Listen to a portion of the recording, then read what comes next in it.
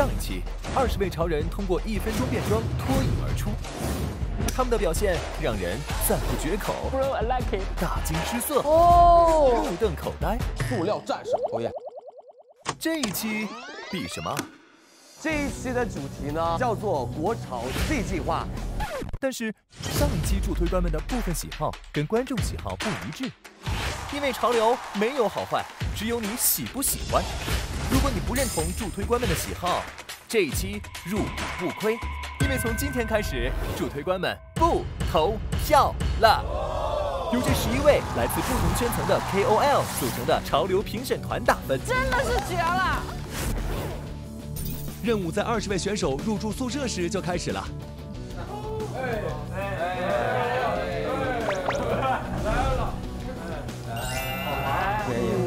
这么大！哇！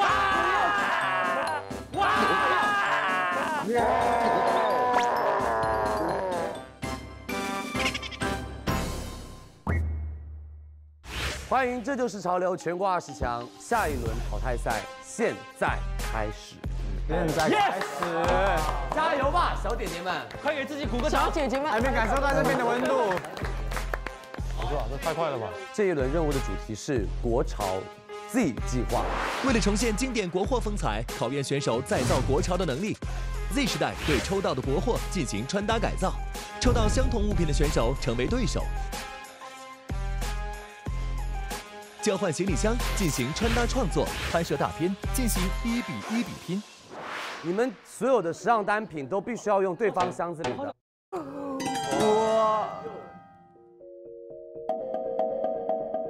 那男女的怎么办呀？那就穿男女的。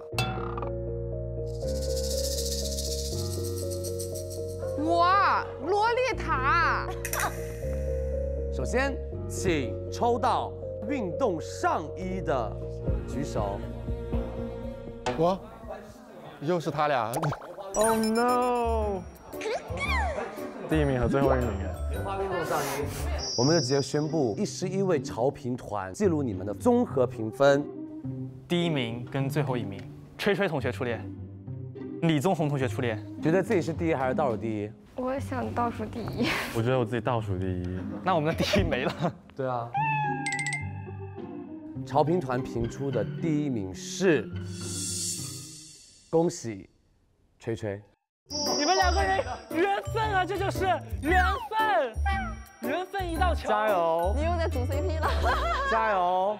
好，接下来红色的电视机罩上前一步。这个是最难的，应该我觉得是。我收到这件单品的时候呢，我其实人也蛮傻，感觉这个单品我怎么去搭，我也不知道怎么去做。哇哦！这场比赛怎么办呢？但这个几乎没有任何更改的余地。2位 MC， 新的任务交给你们。你们现在请加入行李箱游戏。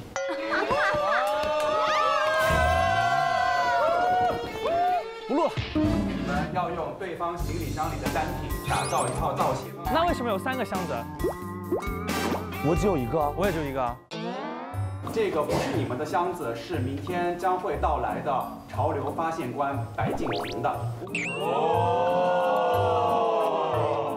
什么意思？我们刚刚来的时候，你们怎么一点反应都没有？怎么听到白敬亭，怎么反应都这么大？我穿你的吧。好呀。哇，这么重！这献给你，这是我自己画的一个包，所以这个包我也要拿着。你可以拿着，也可以不拿着。所以里面东西可以看吗？不可以。我先看一下，我看，我们先看，一起看。有什么？我看看有什么不能看的吧。你开你的箱子啊！别了，我好奇。这么害怕？我怕，我很久没有控我了吧？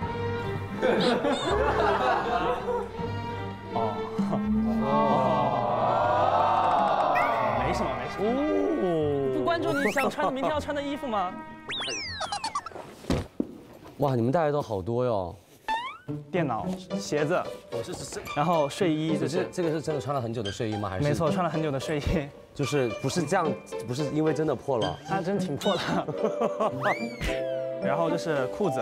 啊，有我最喜欢的绿色。最喜欢这是特意为你准备的。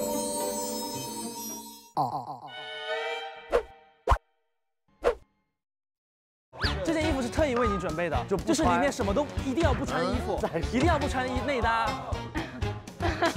你这个就是那个穿那个绿色，里面什么都不穿，然后戴2个袖套。好，所以白敬亭应该是。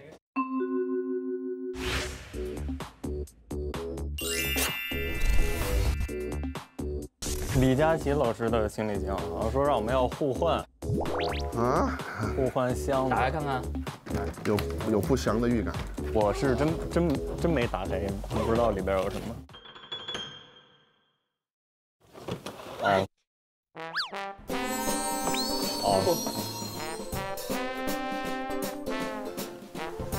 我这里能创进吗，白哥？都是综艺点的，连口罩都给你准备好了。这是你的码吗？童话，36到45都能穿。哎，这也还挺好的。这还行，我这个其实都还挺好的。对，你看还给你准备了紧身牛仔裤，我的最爱是吗？嗯，那就简单一点，直接花衬衫配这个细裤子，正好配白哥这鞋这裤衩。来吧，白哥。我们在这儿空地先把箱子打开看一下。我们不是来睡觉的吗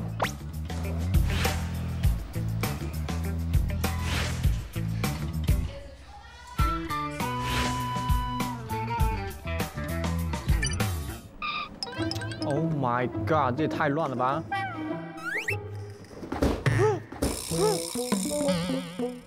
天哪，这个衣服，我天哪，为什么都这么 oversize 的？我打开了行李箱的时候就是乱七八糟，他不会把我的行李箱就是搞得乱七八糟吧？我不想活了，没有任何的运动风，我好烦啊，这怎么弄啊？我看到他行李箱里面，我总共感觉出来也就2套衣服，我就只能在配饰上或者其他地方花更大的精力。看，帮你一起看一下。OK， 其实我东西蛮多的。这件呢，它是一个很基础的黑色的。这个是一个很厉害的背心，它是前面是像一个肚兜一样，后面是全空的，有绑带。哦，哇，他的东西真的好潮啊！给我现在有点浪费，我觉得。我看到他东西的第一反应就是感觉蛮贵的，还有就是真的不知道怎么搭。哇！哦酷！哇，这不也是？Oh good，I like it。好的，脑袋炸了，全校服。他6点到9点开始拍呀？怎么可能？是啊，不是吧？今天晚上搞出来吗？那要人命吧？衣服只能用一件，不能用自己的东西。哦，这件那条裤子我能不能穿？这玩意儿没这么简单。得多流出来，你另外一片的话，必须4周都得多流出来一点。那可以这样吗？对半拆开，然后一半平一半平。不能对半拆开。完了，怎么办呀？没时间啦，疯了吧？走，快点搞！哎呀，先把该整的整了吧。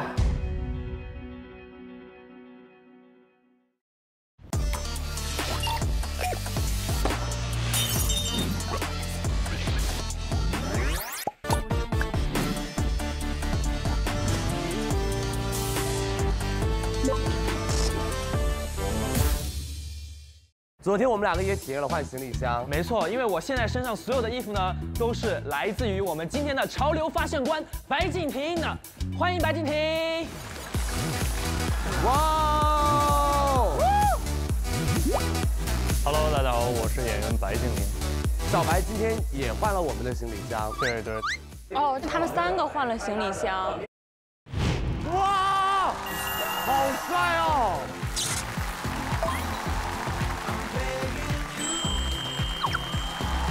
这个好看呢，好看。你知道这件衣服真的好帅哦，这个好看。哇，好好看哦。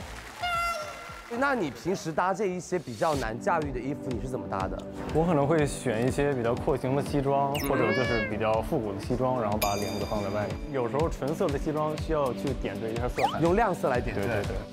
交换行李箱这一部分，把一个本不属于自己风格的物品能展现的有他自己的感觉，这是一点。但是给了这些条条框框，还是在做自己的，我觉得这一点其实挺难的。我们 Justin 身上这一套，你有什么故事要分享的吗？觉得特别需要讲一讲的？其实这个主要是就是为了综艺了。啊，我就刚好选到了这件。所以那我身上的呢？单品就这件西装吧，对，因为我是第一次。我品牌成立了之后，我第一次拍照，然后就穿的这件西装，然后里面那也是我第一次露腹肌啊，露腹肌啊，来露腹肌的照片，请快打给我。没有。我们小白哥的行李箱，要不然让金婷哥介绍一下。哇，他真的带了一整箱的鞋子，这么多。这双球鞋是我跟尚老师我们一起合作做的一双球鞋，这算是首次跟大家见面。哇哦！我跟尚老师的渊源就是来自这一件16年秋冬季的他的一件雨衣。当时我在买手店里面都是国外的品牌，唯一一件我觉得就是让我特别自豪、特别有归属感的一件我们自己的这种潮流品牌。那今天其实小白来也是带着任务来的，我们今天要跟评审老师在一起来看一看我们的选手被分配到的国货产品如何运用在他们的穿搭里面。接下来20强选手将两 PK， 每组选手利用同样的国潮单品和对手行李箱里的衣物，打造一套国潮造型，并展示他们今天拍摄的时尚大片。现场潮评团将通过买它支持其中一位你喜欢的选手，获得买它数高的选手自动晋级，买它数低的选手进入到我们的待定区，等待潮流带人官和潮流助推官的带人和助推。本场将淘汰4名选手。我也想请问一下我们的助推官跟小白老师，那你们这一期最期待能够从选手身上看到些什么东西呢？我还挺期待在这样命题作文的情况下，能不能展现自己独特的个人魅力，这一点还是挺重要的。我是想看他们把国潮和这个现代搭配的融合的怎么样，是不是突兀？如果他们融合的非常的突然的话，那我就会不支持他们。但是融合的好，我觉得那很棒。我想真的选到最有 talent 的人。那我是想要看到大片跟现场演绎有没有打动到我，让我觉得他的故事是有道理的这样。我其实会为一些选手捏一把汗哦，就是我还挺担心有一些有非常强烈特质的选手，比如说像校服兄弟、像吹吹，我觉得他们很有才华，但是在这样的一个游戏规则里边，我不知道他们还可不可以将他最宝贵的特质能展现出来。国潮 Z 计划舞台比拼现在开始。第一组上场的选手是校服兄弟以及酸皮。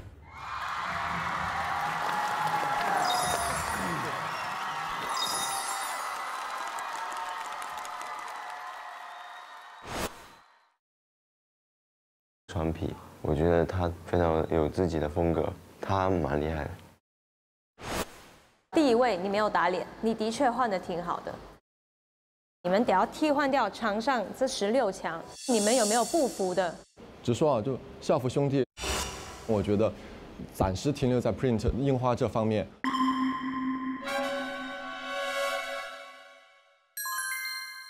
你是什么？衣服，我是衬衫。那应该一样的吧？衬衫。我们是一样的，我们2个一样，一样的。我哭了。选手拿好自己的东西，进自己的房间。放好了吗？我一个人，我没有。你们是住哪里？我们2个想。你们是上天台啊。我是觉得上面挺冷的，节目是节目，做人是做人。既然我的这个房间有多的一间床，为什么不去分享呢？我不知道是这样子吗？因为我当时叫匹配室友的时候，我并没有主动去找室友，发现就没有室友了。然后很爽呀。我让他们加来说，就可以吧？我觉得还 OK 了是吧 ？OK 的。兄弟，走吧走吧。真的可以啊？这没问题。我希望大家都是一个很充沛的一个状态，在一起去公平的比赛。这条连体工装裤，有这个，这些可以用，这些可以拿去直接。皮卡丘低贵。我想衬衣怎么改给它好看，我有点想直接画那种格子那种衬衫，有年代感的。我觉得可以啊。不啰嗦，开始干活。我们只做一个人的行吗？不行，你们是一起，你们怎么可能只能做一个人呢？那我们就一件衣服。对啊，我们就一件衣服啊。对啊。那看你们怎么来，就是把这件白衬衫用在2个人身上的，就是对你们也是蛮大的挑战。哦，好简单。要命啊，真的。死了算了，真的死了算了。这怎么搞啊？就一件衬衫，要跟他一起挑战的话，会觉得很危险。对。我还挺期待这个小福兄弟。请2组选手展示你们的国潮造型，3、2、1，请展示。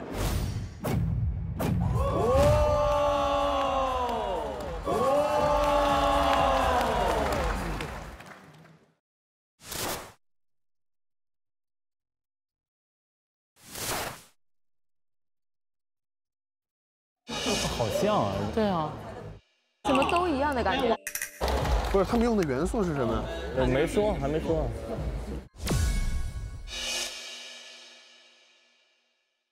这一组选手的国潮单品是一件白衬衣。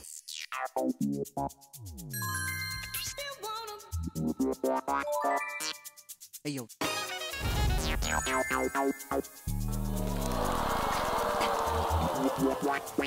哦，是白衬衫。我们双皮整个跟我形象，衣服的风格，应该把袖子改成了裁扣。哦，对，挺有时装的感觉。刚开始拿到这件衣服的时候，它是一个白衬衣嘛，我们是2个人一组，只有一件衣服，我们就会想着怎么样去给它做一个改造，让我们2个人都能同时穿到这件衣服。拼2件衣服，我们总共，好吧，剩下的另一半和另一半也拼起来，我们就直接给它做个衬衣。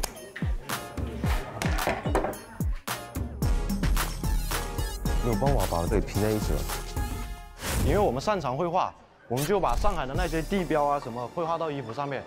这个黑色牛仔外套是用它的，然后这件白色衬衣也是他的衣服。所以你们也把他的黑色牛仔外套剪成了一半，因为我们没有这种好搭的衣服嘛。哦，刚好变成了一左一右。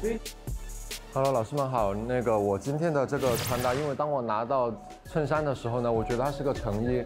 首先，我觉得我自己应该尊重人家的品牌 DNA， 所以我就去查了一下，好像这个品牌跟我同一年的，对，我全场最大，这2位小朋友全场最小。我觉得现在我们对衬衫的要求或者追求更不同，我们可能不止一个领口，我们可能有解构，所以我在背后，用2位弟弟的一个 T 恤。做了一个领口的一个解构，然后上面的话是一个西装，下边是一个海派旗袍的一个领口，用弟弟们的裤子做的一个解构的感觉，挺帅的。裤子做的一个解构的感觉，所以他有动手能力。对于这边的一个插画的话，然后我就用比较随意的这样去做了一个描绘。夏福兄弟就不用说了嘛，他们就是一个涂鸦非常强的一个，就是一直以来都是有这么强的一个能力。我觉得栓皮就是有一个很大的优势，他自己学的就是服装的设计嘛。我毕业于四川美术学院，然后大学毕业之后去意大利重新读了一个本科。我觉得设计这个东西，表达的就是自己的一些观点。每个人的穿搭都是自由的。可能通过穿搭会吸引一部分与自己磁场相同的朋友。我没有 slogan， 我也没有什么想说的态度，我觉得去做就行了。我觉得今天那个酸皮给校服兄弟做了一个特别好的榜样，很充分地展现了他的专业能力跟综合能力，就是不太像是一个改造的衣服，像是一件成衣。很多选手都是有专业的知识背景的。酸皮这一次是我觉得它有体现出来，就因为那根衬衫还是比较 H 型的，穿在它身上之后会有小的一个 A 字形，在后背做那些设计改变了这个衣服的一个形状。它在里边叠穿了一件黑色衬衫，衬衫本身的结构跟外面的这个结构产生了一些变化吧，我觉得是挺高级的。校服兄弟他们把这个上海的元素灵巧的运用在服装上，其实我是觉得还挺惊喜，觉得挺棒的。但是呢，我觉得我今天是非常喜欢酸皮的一个设计概念，尤其是它那个兜儿，我不知道你们有没有看见过，它那个包包上还写了1995的那个年份，又是这个衬衫的年份，又是他自己出生的年份，我觉得细节也特别棒。校服兄弟是。尚老师从昨天到今天一直给我安利说他们就特别有自己个人的风格，然后我是最期待的一组，几乎是。但尚老师对你们的要求应该是更有一些创意点，或者更有趣一点，我觉得可能是更能刺激到我们吧。我觉得你们在之后的比赛中可以多向酸皮学习。那接下来我们来看一下他们两组的时尚大片，来看一下。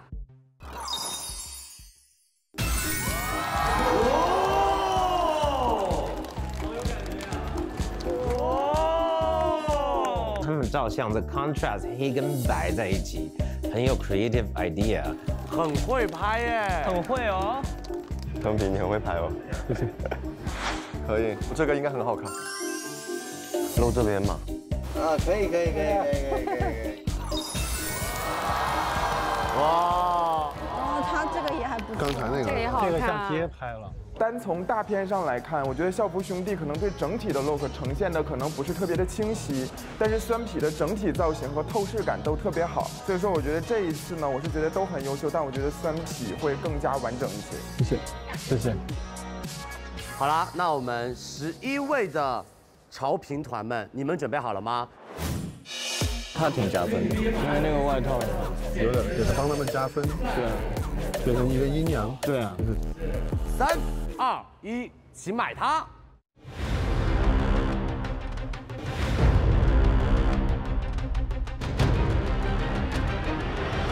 哎呦！恭喜酸皮成功晋级。他对服装有个很稳的一些基础嘛，就是比我们要好，因为我们只是擅长绘画，而他更了解服装这些服装制作方面。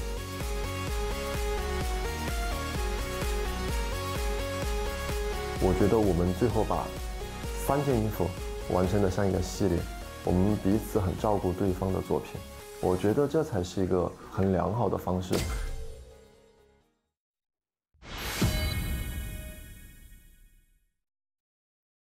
接下来，让我们邀请下一组选手。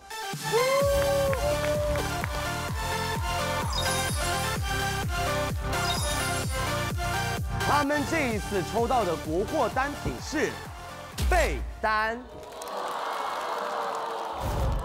明光被单始创于1935年，浅红、橘红或浅蓝的底色，中间一丛大花，4个角4簇小花，被大家爱称为4菜1汤。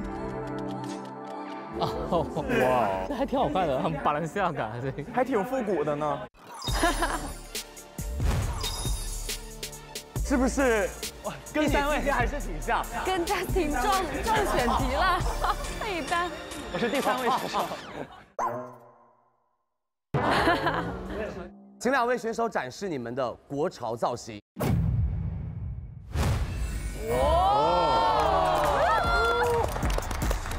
好看耶！其实还不错。对啊，哈。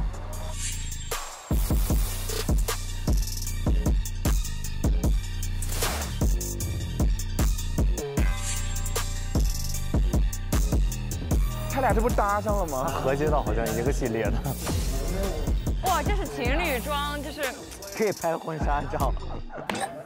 这个里面这个我不知道叫什么，就是好像露脊的一个紧身衣，对。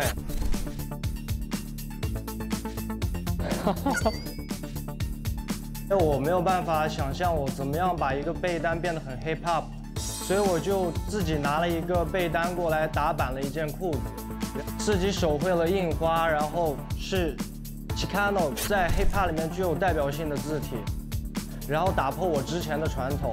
因为我之前批评他，但其实我不太懂哎，你这个跟你一点关系都没有。因为我觉得你舞跳得很好，而且你是在那样的一个文化里边长大的小孩，我觉得你应该做更真实的你自己。我很喜欢那个洪振辉把那个牡丹跟 Chicano 那个字体融合在一起，我觉得是两个完全没有关联的文化跟符号放在一起，而且我觉得这是你的东西，是别的选手没有的。也是达成了我上一期我告诉他的事情，我说下一期我会做一个 hip hop 的东西，但我没想到它是床单，也就是说是2层关卡。我上次说过这次要 hip hop 一点，今天就带着态度来的。郑辉他做了下装，所以我是想在上装上面下一些功夫，所以我就用床单自己改做了一个西装，然后这个地方的灵感是我住的宿舍看到那个地方的楼有参差不齐的，所以我希望可以添加一些这个元素。我身上这个裙子大家应该昨天有点眼熟，就是它裤子的一部分。然后为了防止走光，我还剪掉了它的一条运动长裤。我觉得这个不错，这很好看。啊，是侯亦菲那个皮裙，其实是上一次录制是我非常不能理解的一个雨衣，但今天那个皮裙让我从我最不能理解的单品变成了我想加购的一个单品，就会觉得潮流。我们两个其实没有把对方当对手，然后我们其实想要以队友的形式互相呼应。我选李燕窝换掉洪振辉。燕窝当时把振辉踢下来了，然后我当时就有点崩了，因为我一直很想跟振辉做点东西，在之后的团队赛。但是万万没想到有一个抽箱子的环节，我又跟振辉抽到了同一款。看我的，你看我的，抽到跟我的一样，他也是床单。我觉得咱俩先商量一下。我想了一圈，因为我们俩必须得走不一样的路线。你现在已经做hiphop就是街头那种，我如果再跟你做一样的，我们俩中间就很难都出彩。所以咱们俩得做反差极大的那种。把布料改成裙子是一件很简单的事情。裙子我可以不连体做，就分开2段，就先做一个很紧的抹胸，然后底下裙子再张开就 OK 了。OK， 那我们直接开始吧。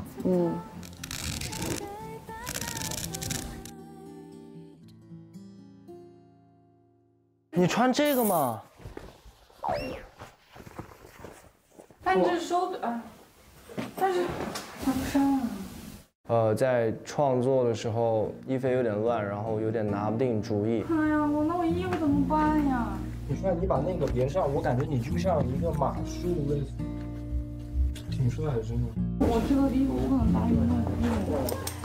那你就用牛仔裤，你就用。我不是还有豹纹的吗？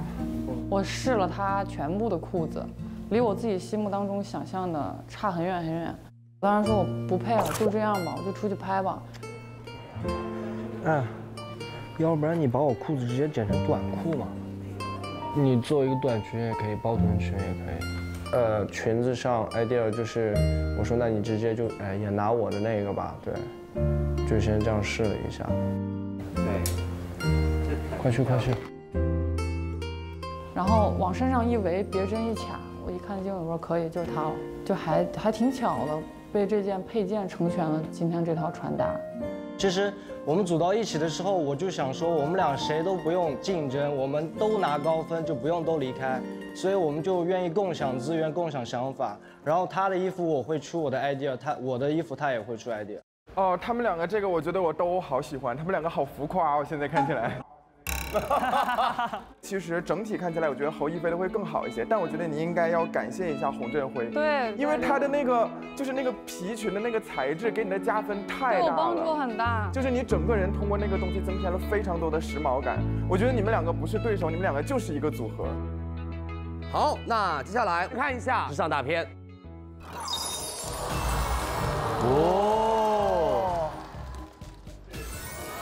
时髦的潮流，这样不错啊，这样像杂志片了这个。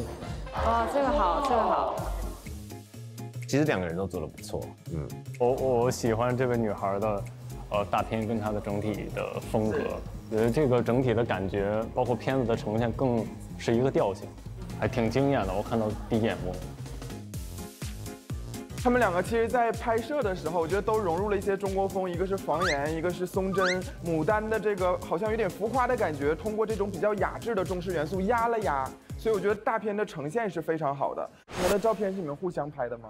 我给他拍，他给我拍的。哇，那其实是洪正会比较厉害。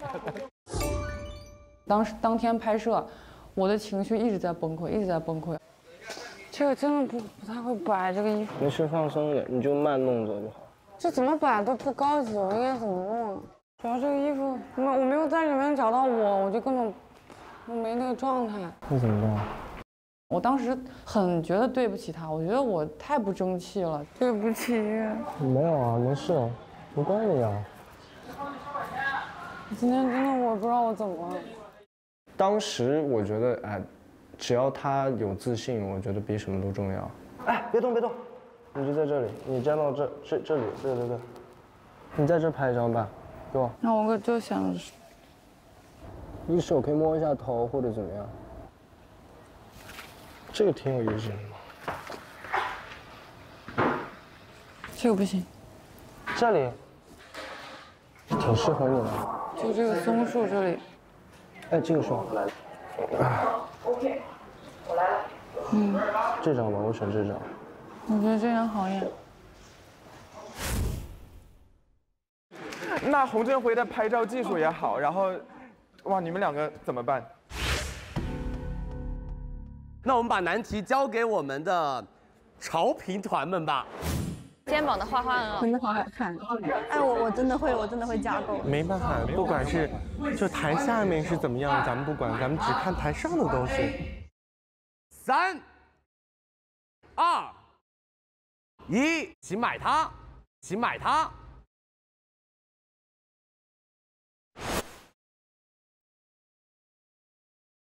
哇！我的天啊！哇！惊了，天哪！不要吧！恭喜侯亦菲成功晋级！加油！我最担心的是，我晋级了，亦菲没晋级。亦菲她是最高分，我就很开心。对，我还是达成了我之前的目标，就说要做 hip hop 的东西，我做到了我说到的。对。其实我当天的11票，我觉得起码有8票都是郑辉的功劳。挺幸运，在一个这样的比赛里面遇到一个特别合适的对手。老师们，你们太狠了吧！女生的皮裙真的是非常的吸睛。那个男生他的全身上下其实每一节都是脱节的，站在侯亦菲旁边就是完全的鲜明的对比，没有可比性。这是才华的绝对碾压呀！亦菲她懂得把一个普通的一个东西变成很时尚的东西，我觉得这个就是时尚圈很需要的。他们两个在一块太可惜了。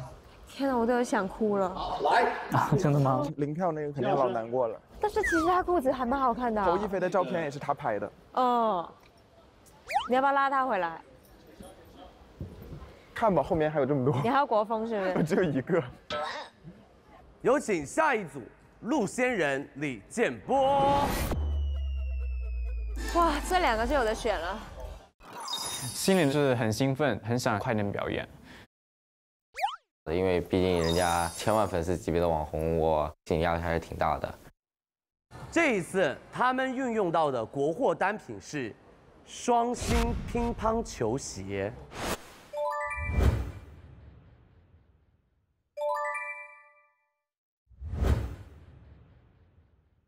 哦，是鞋。来，一双鞋子，来做这个挑战不大容易。因为就是放在脚上，所以你要怎么照，怎么样把这件事情秀出来不容易。3、2、1。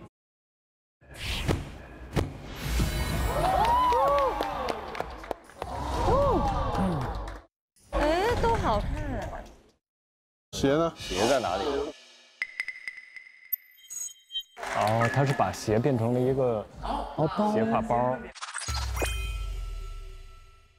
这个厉害啊！哇塞，我好喜欢那个包。首先，陆仙人，我今天的这身就是鞋子双星的话，我是没有去改造它的。我觉得它是一个100年的品牌嘛，我觉得它是有一个传承性的，对。然后我会在上面做一些涂鸦，还有做旧的一些改整。我今天运用了到的一些就是工装裤，还有一个西装，就是今天整体穿搭这样。它又拼接又工装又牛仔又什么乱七八糟的东西。它只有走高定的路线，它走不了街潮。我觉得我自己不够满意，他的风格就是那种街头风那种感觉，并没有就是很抢眼。我天哪，为什么都这么 oversize 的了？我打开的行李箱的时候就是乱七八糟，真的没有什么搭得出彩的东西。就是我这一身就是选了很多套了，之后就是我最满意的一套了。好，我今天走的呢，实际上是一个西域王子风。有个故事，就是一个西域王子，然后到了豫园里面，想去买一件中国的一件单品，然后他就挑上了这件背包。然后这个背包呢是由2双鞋拼接而成的，然后加了一条链子。然后同时呢，这双鞋子也是一个有乒乓球这个意义的。然后大家可以看到这件衬衫上有个豹子的这个花纹，然后豹子呢是动物界里面跑得最快的一个动物，所以我想说。中国乒乓 No.1， 中国潮流 No.1， 谢谢。厉害哇，都很有自己的见解哦。我刚看了好久，才看得出来你是怎么把它拼在一起的。我先把这拆掉，然后我把它分解一下。方形包现在也特别流行，所以说我就想用鞋子去做一个方形包。有剪刀吗？剪刀这里。需要剪刀。有在。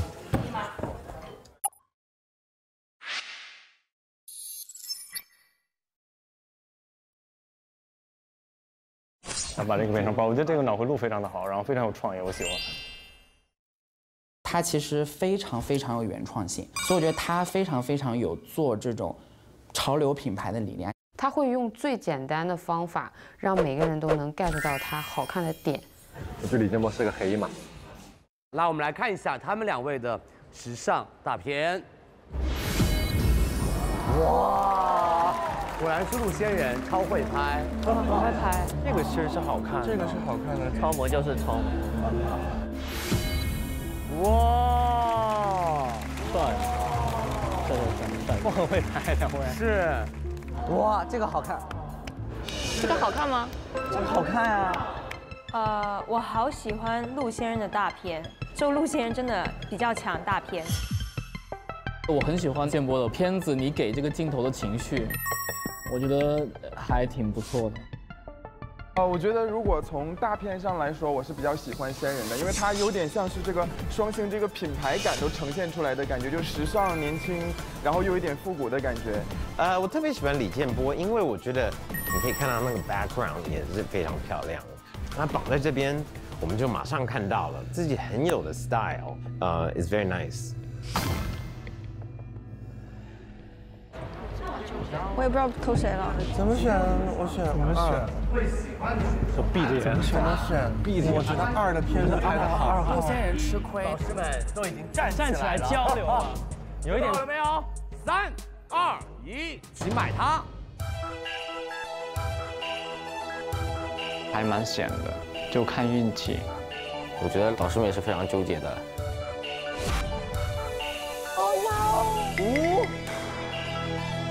哇，有几位老师很纠结耶。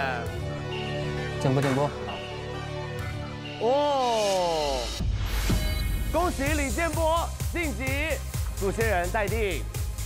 我那时候感觉真的特别爽，在舞台上看到那个蓝光，我要惊了。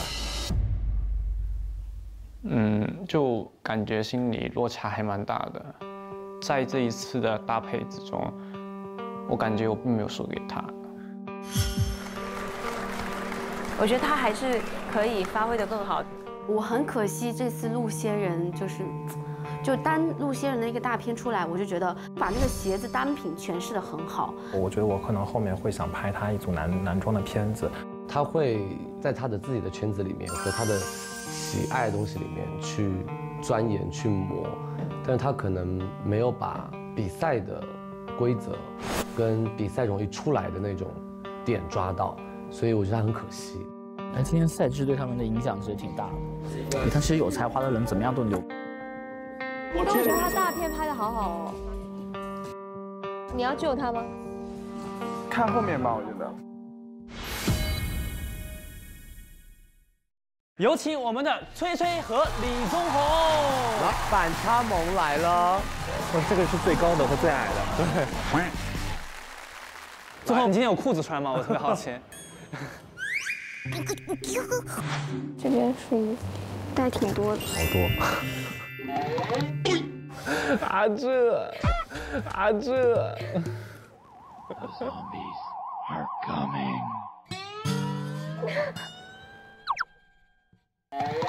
你应该很喜欢娜娜哦。很喜欢追名林景哦。对。所以没有裤子穿，算有吧？算有。而且我很好奇，你穿吹吹的衣服会是什么样子？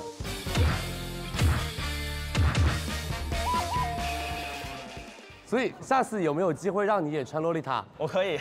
你可以。但是你要是就在节目里面，你就穿这个了，我就穿洛丽塔。导演组，Justin下次要挑战洛丽塔。对，我挑战洛丽塔。佳琪哥挑战 JK， 佳琪哥挑战 JK。好，我这。来，两位选手准备好喽，向大家展示你们两个的穿搭风格。3、2、1，请展示。哇！日常生活中，我穿红色比较多。我认为人的灵魂跟血液是融合在一起的，因为血液是红色的，所以我把红色穿在外在，把我的灵魂表现在外在。吹吹改的有点碎，它有点太累赘了。吹吹好像一只脱线木偶。那男生改的，男生这种挺帅的。真的是猛男洛丽塔。我觉得男生目前来看更惊艳我。他的那个裙子老帅了。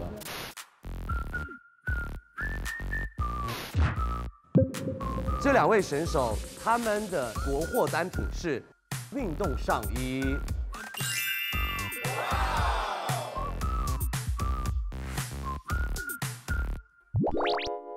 那我们先让吹吹来说一下你的穿搭理念。因为他的衣服很多在之前住的地方，所以其实没有剩多少衣服。我的衣服真的很少，有一个袖套，然后我这里面都是配饰，然后这个我觉得你应该可以用。好的。那我先上去。其实我还有一些东西在酒店，如果他们允许我拿回来的话，我就拿回来，因为我东西太少了，它根本不够。那个箱子就是那个箱子，你给他就给他了。但我东西真的很少，它很惨。那你怎么办？比赛规则就这样子啊吗？我东西真的很少，很抱歉。我就只挑了这个衣服当做我的帽子，这个包包是用这个上面2个口袋做的一个爱心的包。然后这个裙子是用它的伞做的，裙子上的这些是我之前写的一些诗，我把它写上去了。哇哦，小心思，这个好有心啊！对，很有心思。这个。我一开始抽盲盒拿到这件衣服的时候，第一个想到的是中国女排。我妈妈年轻的时候也是打排球的，所以我觉得我能体会到从事体育行业的女性她们的坚韧和艰辛。所以我在做这次任务的时候，脑海里面想象的是一个经历了一番苦战过后，终于拿到自己荣耀和自己的奖牌的女性的一个形象。我想问一下宗宏，这个是吹吹她的一件衣服，然后是一个白丝绒的上衣，然后上面是龙的图案。哦，龙。那我们一起来看一看他们2位的时尚大片。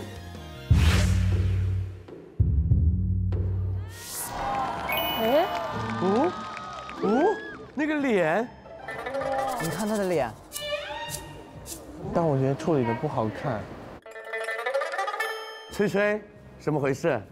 就是因为我想体现的是信仰的它的那个承载体，它就是一个很虚无、很混沌的，所以我就把我自己想象成一个物品，然后把我的脸做成了一个看不清到底是什么的一个状态。这个女孩真的是很厉害，对她很有自己的想法。接下来我们看下一组中红的大片。哇，好有力量感，虽然是很安静的闭着眼睛。哇，这个好看。我感觉是能用的片子。对。两个的照片是你们互相拍的吗？1、2、3。居然拍那个景就很适合你那个什么巾帼英雄，就竖着脸，竖着脸。对，就这样，就这样。下巴低一点。他并不是一个那种很冷的人，就是很 nice。他本来年纪就比较小，就感觉就像个妹妹。别动。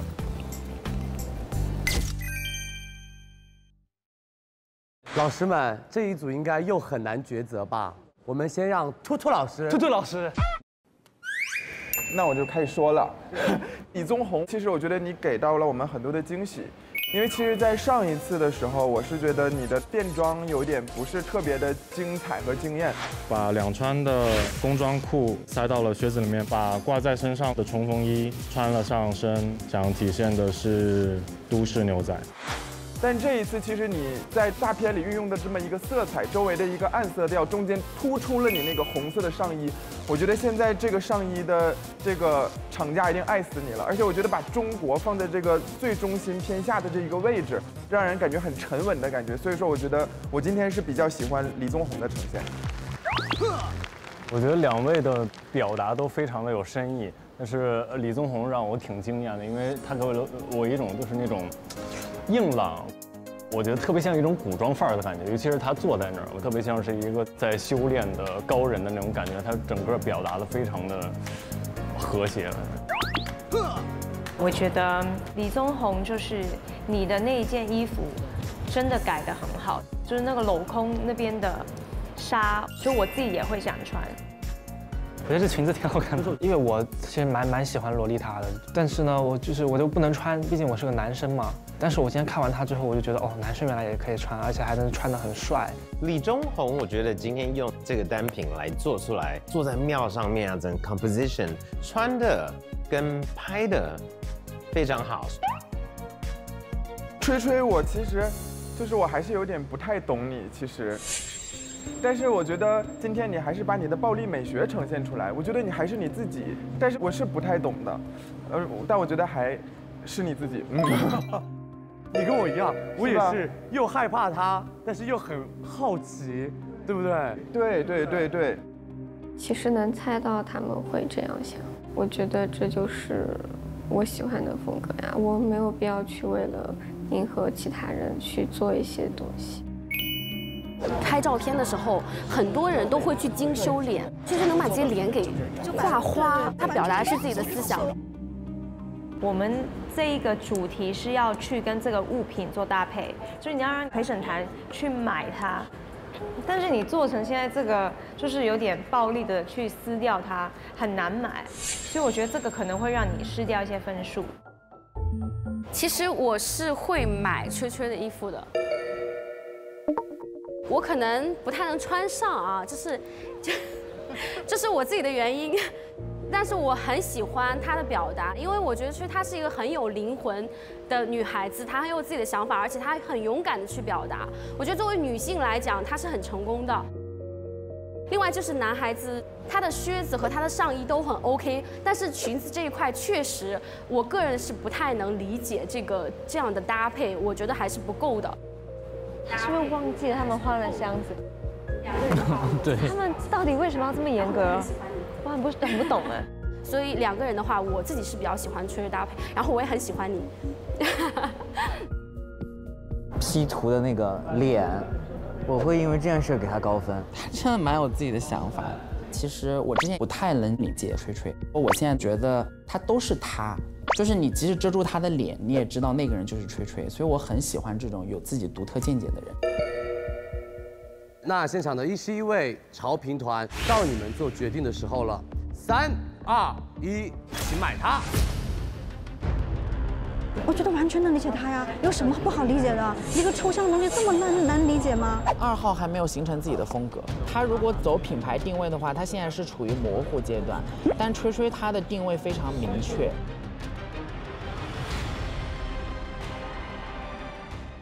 恭喜吹吹成功晋级。好奇怪，为什么呀？李宗宏拿到的一个行李箱里面全都是洛丽塔的裙子，男生怎么穿呀？但是我觉得他可以把洛丽塔裙子穿得这么硬朗，他就非常棒。然后潮评团还是把它否掉了，不能理解。我就是对潮评团的标准产生了我的疑惑，就是他们为什么会对很多选手都会有很大的明确的偏好？不就是一个 PS 液化的效果吗？我不知道有什么特别的。吹吹为了表达自己的一个抽象的概念，把自己脸都抽象化了，这很高级啊，为什么 get 不到呢？吹吹它的体系更完整一点，它有它的内容输出。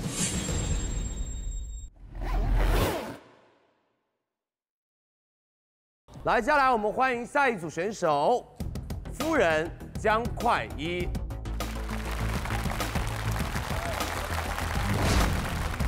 这一组选手运用到的时尚单品是绿挎包。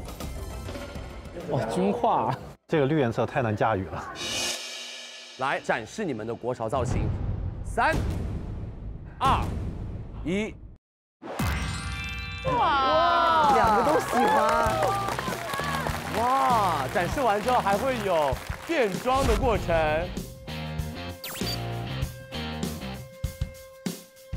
天哪，2个都想选。哇，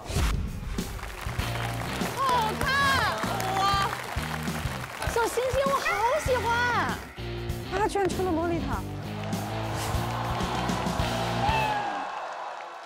我觉得对姜快一最大的挑战是不是你只有洛丽塔可以选？对，真的是只有我整个人啊，对。你看啊，这是一件内搭格子的洛丽塔，猫洛丽塔，暗黑系的那种洛丽塔，然后还有一件超甜的洛丽塔。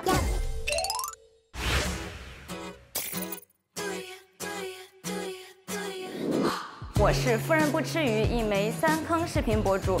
我想要打破大家对于洛丽塔的固有印象。洛丽塔，对。洛丽塔是分不同种类的吗？很多种，就像我们现在大家穿衣服有不同的风格一样，洛丽塔有很多不同种啊。如果说把我的生活分成10天来看的话，5天会穿洛丽塔出门，然后剩下的3天呢会穿 JK 制服，1天会去穿常服。随便用。好。整个人简直就绝望。人生第一次，真的是第一次穿这样的衣服，好可爱，它好可爱。我首先是把这个我们最重要的五角星的这个标志，把它做到了一个头箍。哦，它这个可以啊。而且他把发型变了，他把自己发型卷了之后，也蛮适合洛丽塔的，其实。对。然后我把这个包进行了拆解，它就是一个手包的样子。好看。想买，好看。我想问一下，那个快一是你的那个妆面啊，跟发型是专门为这个 look 改造的吗？首先，这个发型我的灵感来源于上海，它在20世纪80年代，女性她们有一个百花齐放的对于美的这种审美。然后军用挎包，它是在20世纪60到80年代，我会想在同一个年代的背景下。我可以把发型和包包完美的融合到一起，然后再改一个发箍，然后做符合洛丽塔的风格，就真的是我20几年来对我自己专业上的挺大的突破，也是我从来没有尝试的风格。我觉得在我们中国这个大环境里的穿搭，就是要在合适的地点穿合适的衣服，然后又能有一点自己的味道。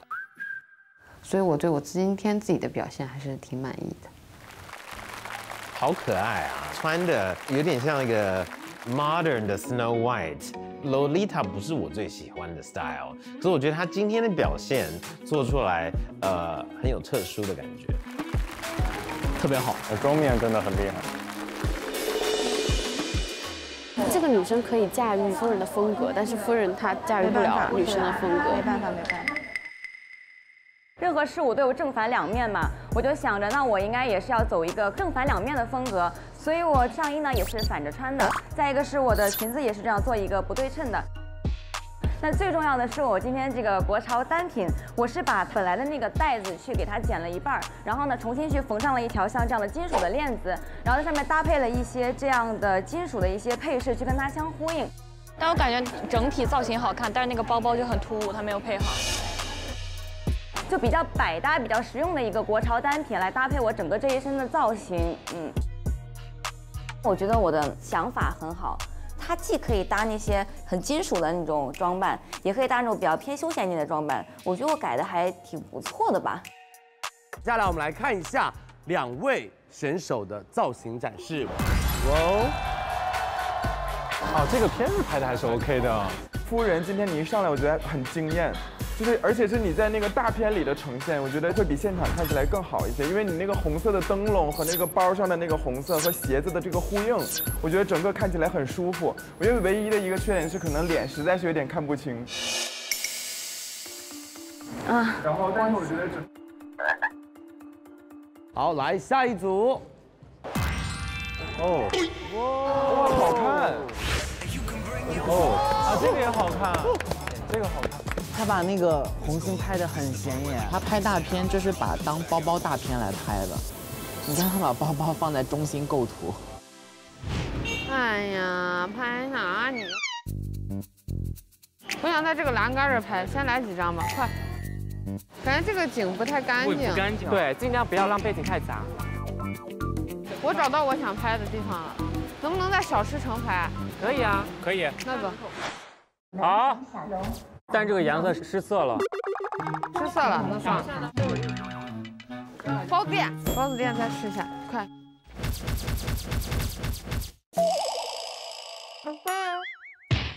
我的腿真的好粗。那红柱子适合我，我要在红柱子那儿拍我的景定。哇，这个花好好看，我想拍这个花，感觉这个贼适合我，这个贼适合我。跟我想象中完全不同。那给我拍一张。对你跟着侧头，3、2、1，哇，美，像白雪公主呢。回去了，满意了。我觉得虽然这边的妹妹一直说自己不适合，但我觉得她整个大片诠释的非常的好，然后我不会觉得有任何违和感或者不适感。我觉得就是如果从片子来讲的话，我会选这边的。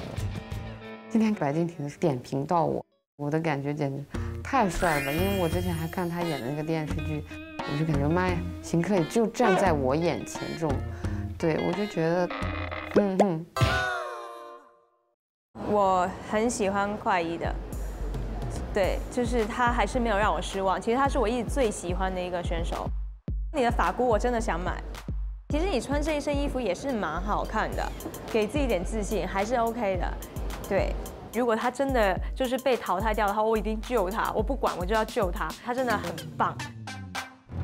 来，3、2、1，请买它。买。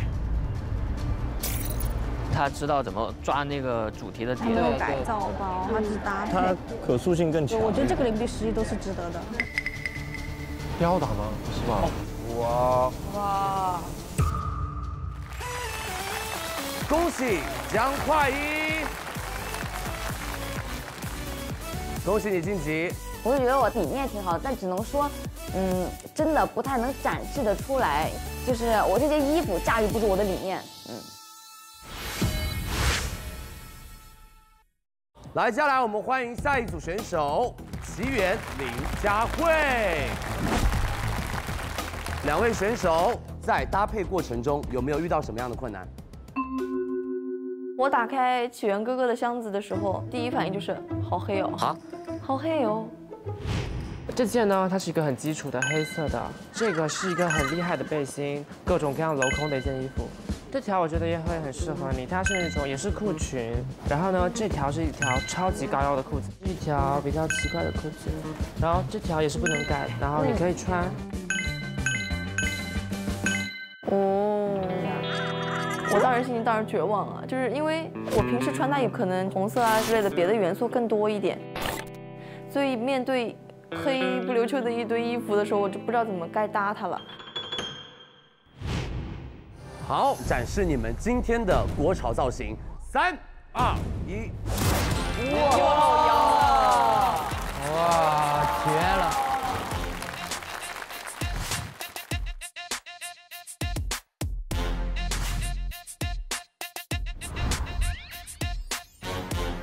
我很想要老师们猜一下，你们觉得他们改造的是什么东西？小白看得出来吗？啊，找一找他们身上有什么一样，又有什么不一样的东西？是黑色的吧？是黑色的单品？不是。哦，我知道了，是那个皮带。不是套袖，是袖套啊。耶，厉害！哦，男生放胳膊上了，肩膀上和他的手套。哦 ，OK， 看到了。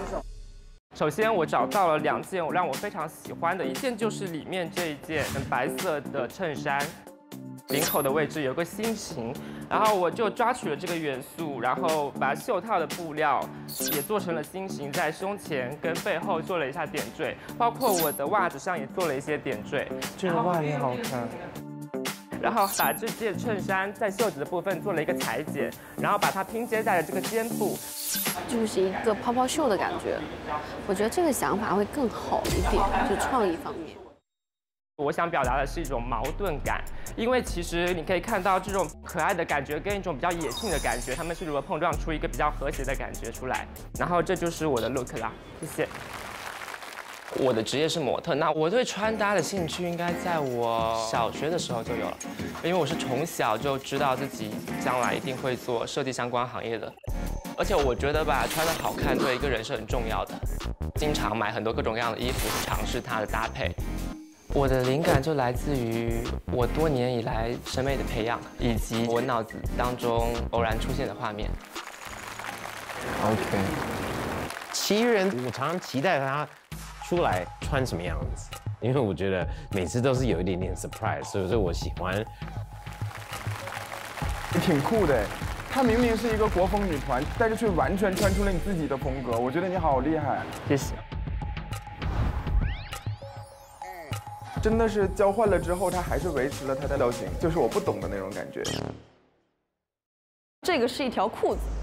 对，我把一个裤子穿在了身上，然后把它做成一个这样的设计，然后再加上这一条，看到它的那一瞬间，我觉得就是很美，但是突然一下有一种压抑感，然后我就想到了女人，然后就感觉她很美，但是她又有自己的想法，然后用一个这样的一个带子去把它勒住，然后又迸发出了2个像蝴蝶羽翼一样的元素，开始去尝试她的衣服能穿出来什么样子。我把她所有的衣服都试了，搭了好几套，还挺像那么回事的。再加上我头上，就可以看出来这是2个材质嘛，一个是皮带，一个是麻，这是2个碰撞，这个代表了古代女人的烦恼，然后这个是我们现代女人的烦恼，烦恼都写在头上。是，然后我想说一下我这个袖套，为了整身的穿搭，用纱布做了一些红色的小花。我觉得2号不应该把胳膊遮住，因为胳膊遮住，它全身上下全都融在一起。对。所以他应该把袖套放在别的地方，会更加有意思。他在袖套上没有做任何更改。他这衣服是好看，但是他不戴袖套可能会更好看。就这个袖套对这一身来说是多余的，而且有点丑。好，那我们一起来看一下2位的时尚大片。哇，这大长腿。哇，好看的，好看的。我今天是和赫连还一起出去拍照的，过程也很迅速、很高效。听我口令，画，画，画，画，画，画，画，画，画，画，绝了！已经有很多张了。Cool。那他就是模特，真的是模特。哦，来，我们下一组。哇！这就是封面啊，好好看哦！哇，它很适合。哎，它这个对吧？片子就好一点，画中少女。不知道为什么在时尚大片这个环节莫名的自信。本来我以为我们俩是互相拍照的，没想到起源小哥哥他有自己的朋友去拍了，然后我就一个人去拍了。哇，这地方这个倒影、光影重叠，感觉有前后层次，自带构图，半包围结构。我觉得拍出来效果，今天看的也确实是还不错啦。大片上，我觉得这个给我的冲击力会更强，因为这个整个的一个光影斑驳的感觉，我觉得挺有意境，我觉得挺酷的。它的那个映照，我觉得真的非常好看，就是特别有范儿啊，而且就是把中国风和潮流结合得很好。天哪，老师们，这一组应该很难选吧？好难选啊，这组很难抉择，因为我觉得2位都真的做得很好。就是你们讲解的跟他整个感觉，你们都很有自己的想法，而且你们就是整体来讲都是非常和谐，然后拍出来的后面的构图我也觉得特别的棒。奇人照片那些颜色，那个大蓝色的背景，很多不一样的颜色，可是我们还是看到他很注意到他的 style。来，3、2、1，请买它。哇，这么近！天啊，怎么办？我会得罪，我先观望一下。哇，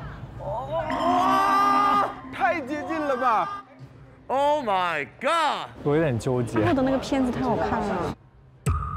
哇！怎么办？还有谁没投？我还没按，完了，完了！老师们，你们真的太残忍了！我还没按，我还没按，加油加油！就是我！快加油加油，就是你了！李星辰，你快投吧！我没反应。快点快点！来，相信自己内心的选择。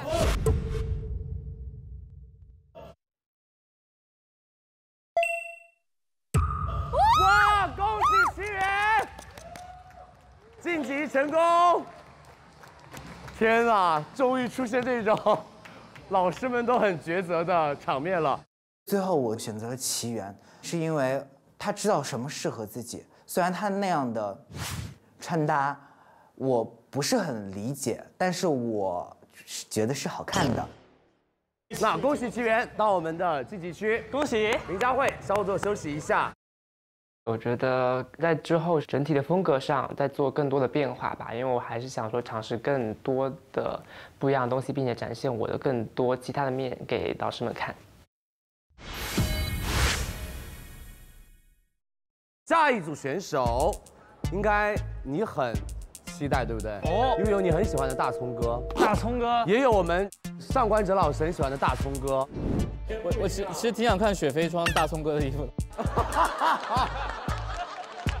那接下来我们有请雪飞、大葱哥、潘天爷。哦，这一次他们改造的国货产品——能猫牌包。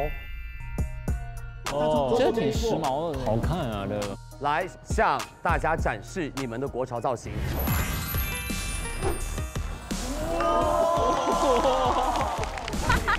这个是什么？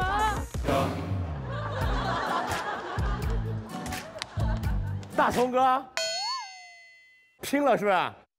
大葱哥剧透。我第一次看到这个产品的时候，我发现它是一个过去了的潮流。那我觉得这个是一个时间的主题。看到这个概念的时候，我想到的就是每个时代都有每个时代的潮流，但是并不是每个时代的潮流都能流传至今。我就想到的就是时间可能用类似像绷带一样的东西去束缚住了一些潮流，所以就是我的元素里面就是有绑带的这个部分。它的这个拉链我变成了一个肩带，内饰的拉链我把它变成了一个饰品，有2个这个纽扣，我拆解下来变成了耳饰，然后还有这个后面的这个饰品。哇哦！然后前面做了镂空的设计，接蕾丝把这个东西进行拼接。哦，还可以，他手作能力好强，很棒很棒。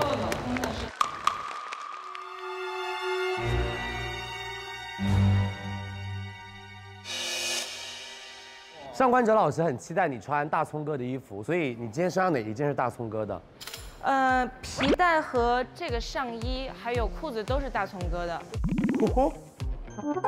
我的英文名是 Nova， 我在它的服装里面发现了有一个 logo， 就是 Nova 的一个上衣，所以我就选了这件上衣。这个裤子是很大的加分点，但这个裤子呢是大葱哥的作品，是不是？对。这个裤子呢，是不是像那个卫生纸啊？哈哈，对，这就是卫生纸缠绕的感觉。然后这正好还有一个，哎，我记得，哎，等会儿，哎，对，这还有一个跟餐巾纸一样的东西，这样一个设计，对。所以说，我觉得那个葱哥，你这个有的时候吧，就是作品也是需要模特的。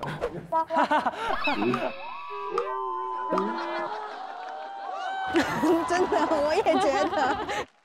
大葱哥的设计从时尚概念上其实有自己的一套审美风格和理论的。OK， 就是我呢没有把它进行一个拆卸，因为我想就是说体现出包和我整个人的这样一个整体的一个状态，整体的状态就像一个上海90年代的这样一个年轻人。90年代这样穿吗？90年代的年轻人也太开放了。就是潮流嘛，就是潮流与那个年代相结合的一个表现嘛。然后就是上半身这样比较凉快，然后下半身的这个裤子呢做了一些改造，涂鸦，然后还有就是烧掉了一些部分，就是这个样子。对，作为一个上海人，我绝对不会脱单的。他对上海误解了，对，几乎没有改造能力，可以这样说。你看他衣服上的心都没有剪得很新，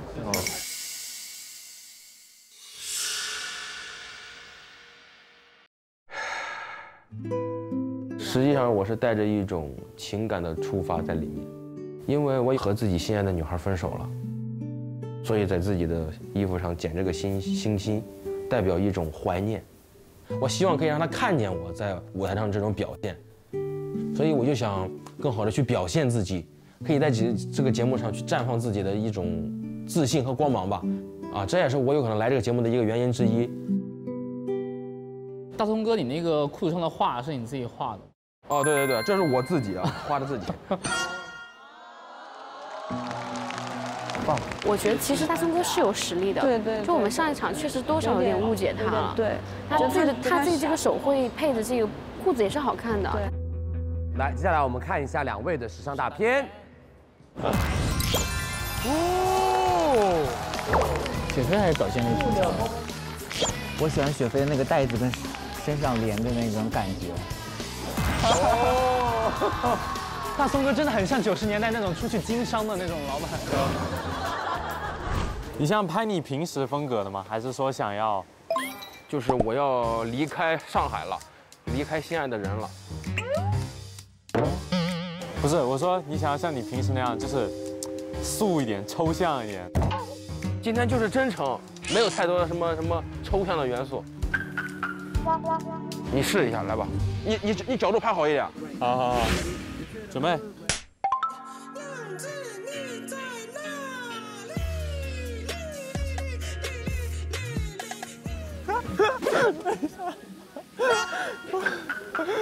你今天绝对过，真的。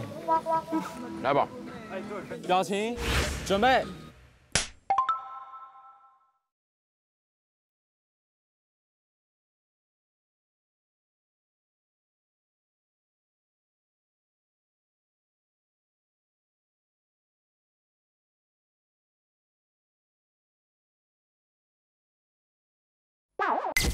表达得很到位，你相信我。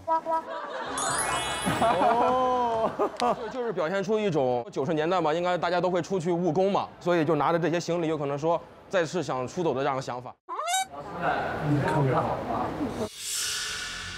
从这个照片里来说呢，我觉得我是比较喜欢就是雪飞的这个整套的造型。一开始我们在看到选手的时候，知道是互换行李箱呢，其实我很替雪飞担心。因为我们都知道你是一个 coser， 所以你对于整体还原度或者是一个衣服你要穿成怎么样的，你可能是会比较有你自己的要求的，而且还是跟大葱哥，就是你要完全把他衣服穿上，我觉得其实是挺困难的，比你之前的一直都在 coser， 然后现在你有进步。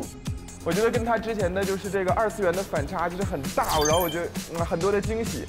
这也是我从2次元跨界到3次元，真正动手做2.5次元这样的一个跨界的一个里程碑。而这个里程碑很开心，大家见证我的成长。大葱哥，我觉得你就可能没有那么完整吧。大葱哥就是挺失望的，今天让人就是他有自己的态度，但是呢，他做出来的成品可能他的能力没那么强。接下来就要到我们的11位小品团，请买它。你投哪个？你投哪个？雪飞很有视觉性，然后它的功能性也是在那里的。哇，如果是我的话，我会选择它。恭喜雪飞，恭喜成功晋级。大葱哥，我觉得他这次没有做到极致。如果他能像上一次舞台一样做到极致，那我觉得这一票也有可能是他的。反正今天就挺懵的。你说怎么哭了？没有，我并不是因为输掉比赛，我只是觉得自己有时候就是对自己还是不够自信，想把自己表现得更好一些。我们接下来有请下一组选手周祖儿、李燕窝，两位选手展示你们的国潮造型。哇！李燕窝这个厉害。